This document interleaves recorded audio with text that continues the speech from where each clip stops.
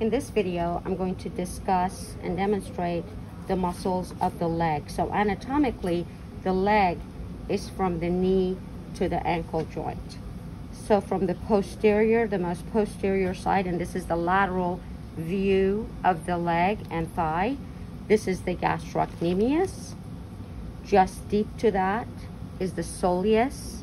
And in this region, you can easily see the tibial nerve that innervates these muscles.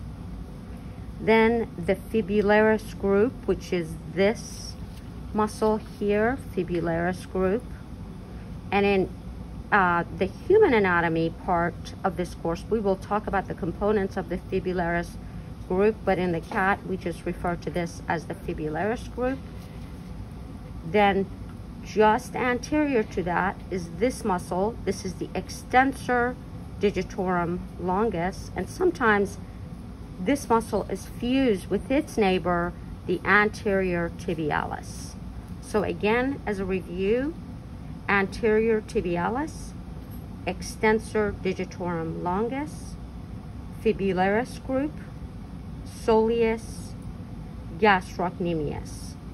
If you rotate the leg, so now you're looking at the medial aspect, the only muscle that you cannot easily see from that aspect is the flexor digitorum longus.